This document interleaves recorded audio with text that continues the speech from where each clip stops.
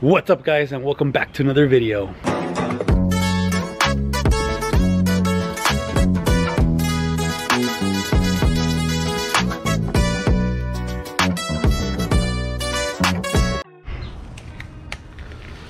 What's up guys, welcome back to another video where today we're going to be upgrading a whole brake system. So if you guys watched my previous video, this is pretty much a continuation from that one. We're gonna start off with, oh man, we did get our brake shield painted as best as we could. I mean, like they say, it was worse. Peor estaba. It's a crappy paint job, but at least better than it was. So we'll start off with this and then we'll get our brake rotors, push our bearings in, get our brake pads ready. Bada bing, bada boom. Alright, let's go ahead and tighten these.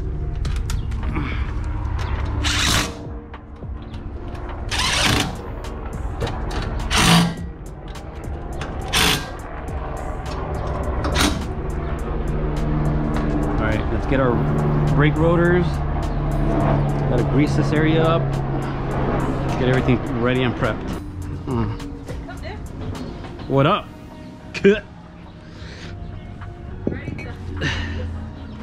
I am. Are you guys getting started already or what? I do smell something.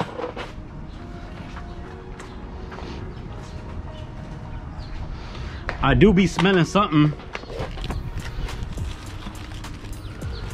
Alright, we're gonna pack. Try on this big one first. Yeah, this big one first is gonna be packed. So we're gonna be using this packing tool right here. I'll leave a link down below if you guys want one of these. It's a normal packing tool. Bada bing. Wait, did it go the other way? Yeah, you're right. I think it goes this way. There we go.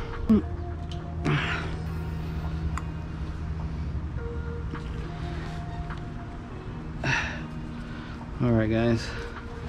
Guess it's always better to have more than less. You know? Always better to have more than less. So we're gonna put this in here. All right, we'll put the excess on here so we don't waste any. You know, the more the merrier. All right, so then we're gonna put our, oh man, ripping our gloves over here. We're gonna go ahead and put our seal, which is, where is our seal? Where is, oh, here it is. I don't think, somebody correct me if I'm wrong, but I don't think there's a way of putting this. I think it's pretty much the same thing both ways. So just make sure to put it on there nice and evenly.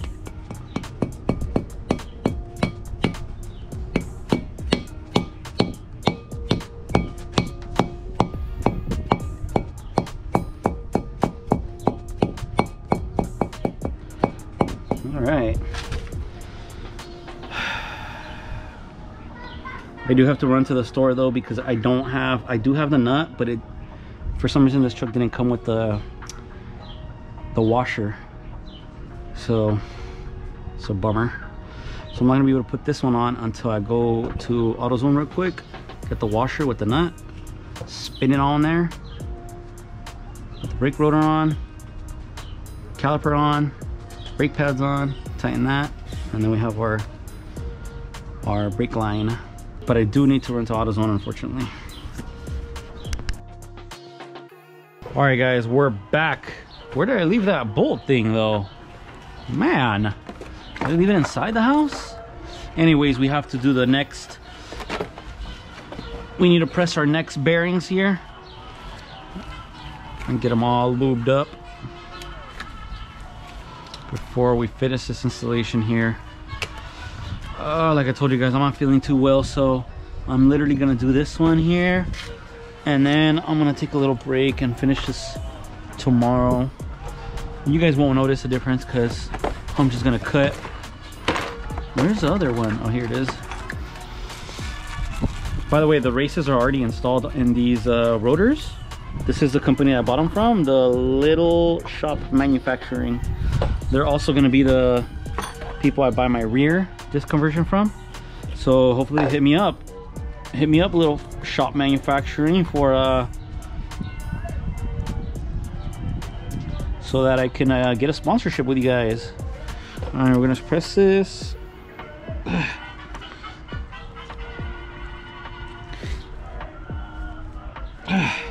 It's not going through. Am I doing it the wrong way? Am I doing it the wrong way? What the hell? Maybe it's too much already. I put the bearing on wrong. Let's try to flip this around. No, I think you did it right. I think you did it right.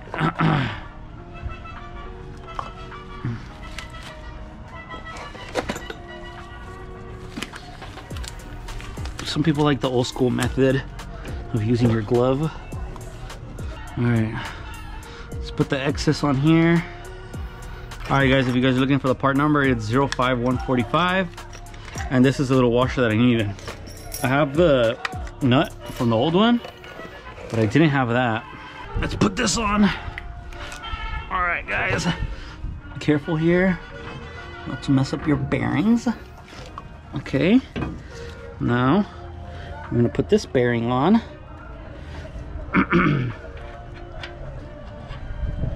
There we go. All right, and then I'm gonna put this little washer, and there's like a little indentation there where it goes right there. All right, and then we're gonna put our nut, and then we have to do the, what is it called, preload or whatever.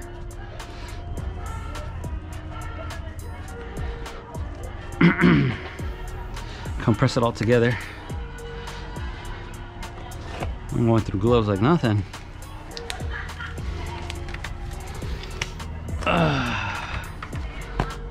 My dad's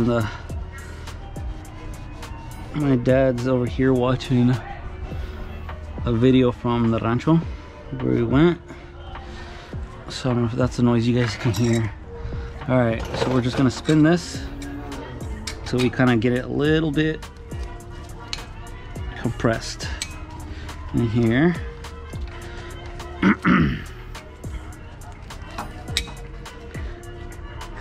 Let's see, that's too tight. It's too tight. So we're gonna loosen it up a little bit now. Where's the cotter pin hole? Right there, maybe right there. All right, I think that's good right there. All right, let's put our cotter pin in.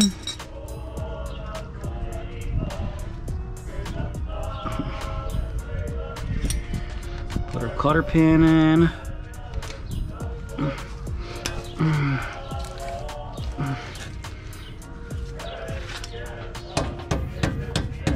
All right, and this one we'll put it to the side.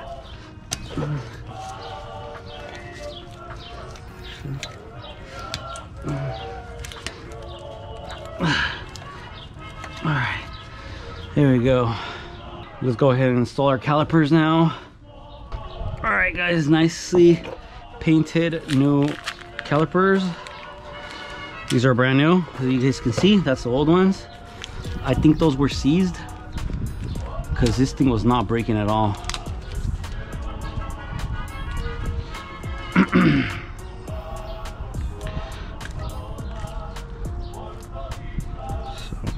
That, bada bing, bada boom. Like that. Now we need to go ahead and lube up our hardware. So I'm gonna start off with some of this brake and caliper grease. So I'm gonna put just a little bit here. I'm not sure if I'm supposed to or not, but I think it'll help with the noise. Just put a little bit on the inside here, and a little bit on the inside here. So I'm gonna be putting these little sleeves in first, before putting it inside, before installing it. Here we go. So actually I'm gonna lube these up too. So I'm gonna put here a little bit of lube, you know, put them through there. This one too, help them slide in, you know. There we go. Bada bing, bada boom. All right, so then I'm gonna push these in. All right, let's move on to the brake pads. Should be pretty easy to install these brake pads. Easier than on most cars, if I might say so myself. All it is this little part here goes into here like that.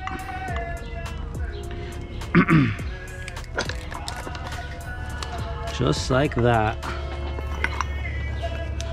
There's only one way it goes.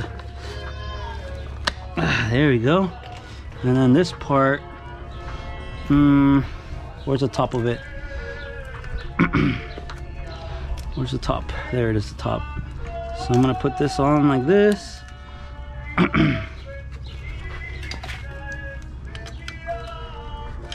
Okay.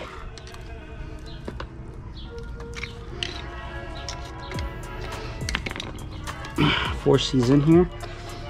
You have to click in place. There you go. Clicked in place. Bada bing, bada boom. All right.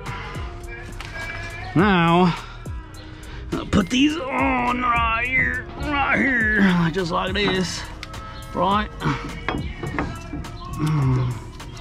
Right.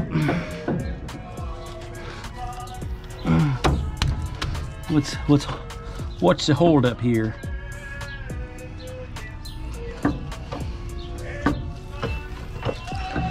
What's the hold up here?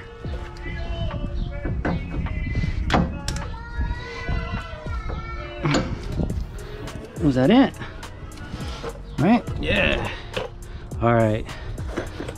Now, put some thread locker on these and let's lube these up too.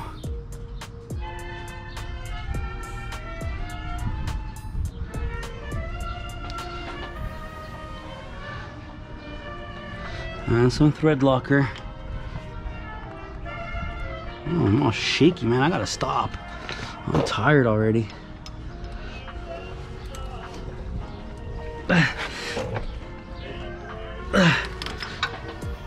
Oh my god. Let's turn this whole caliper. Get more access back here. All right.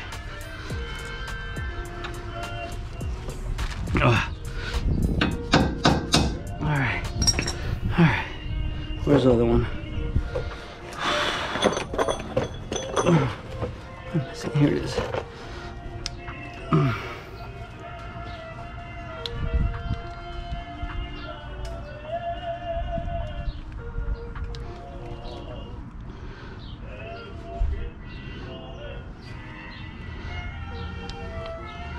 Alright.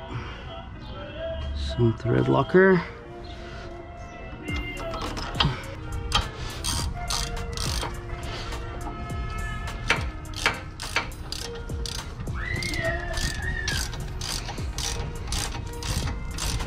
Alright guys, I don't know what the torque specs for these. I think it's around 40.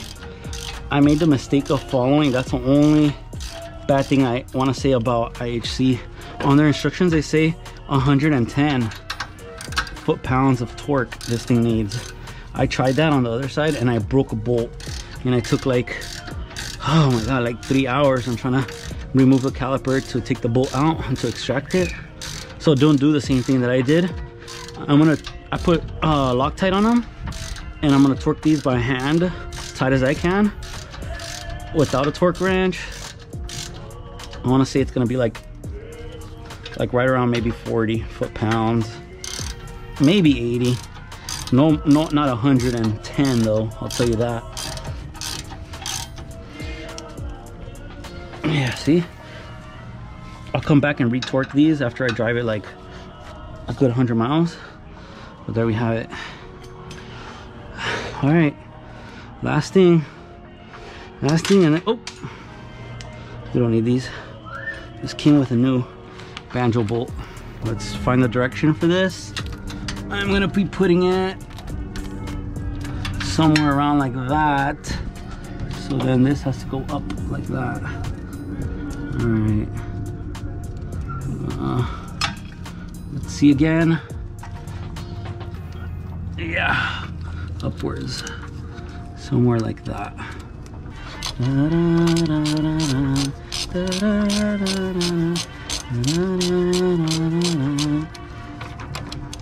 Oh, it's not a 12, like an 11. I'm pretty sure it's not metric.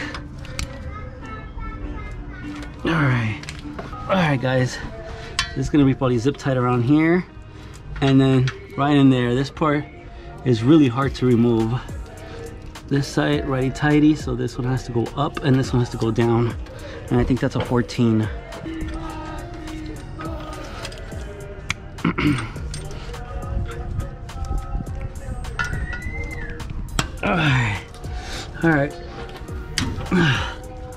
All right, that was easy.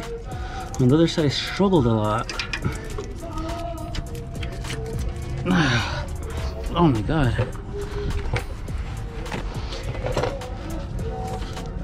He's really stuck.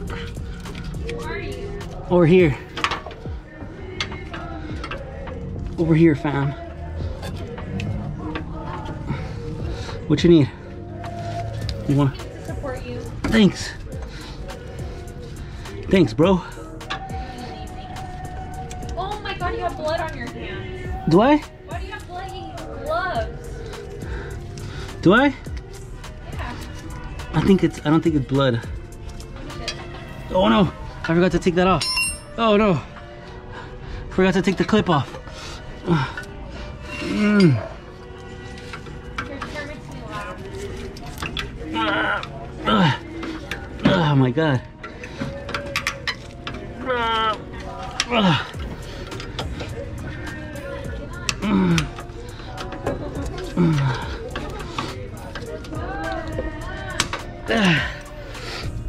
Oh my god. Forgot to take this off, guys.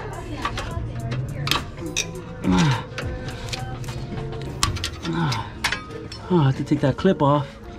Alright. God. Alright, guys. This is a hassle. Alright. Let's take this out. In goes the new one. We gotta be pretty quick. Alright, there we go. You wanna help me? What? Clean them? Cleaning? Yeah. Not really. Just say that then. Just be straight up and say, no, I don't want to help you. I think not really translates into no. You know? You know what I mean, bro? Is fake energy good? It's alright. Is it better than Red Bull? Taste-wise, no. I guess it's healthier. Really? I think fake would have been worse. No, it's healthier because it has no sugars. I'm on a yerba mate cleanse. That means you're not trying to get any or what? Yeah. Why? You feel like you had a lot? Alright. Alright, guys. We can use some brake clean to clean all this stuff here. But we got it all done. We're just gonna install our little clip. Put our clip in here. And then zip tie this to that upper control arm. So this kit did come with the little clip. Where is it? Oh, here it is. Little clip. And that just goes right there. I'm gonna smack it in. Smack it in. Oh no! Oh no! Oh no! Oh no!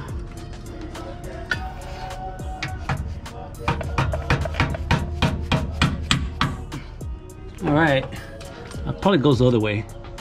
Looks like it goes the other way. Whatever. It's just there to hold the line though.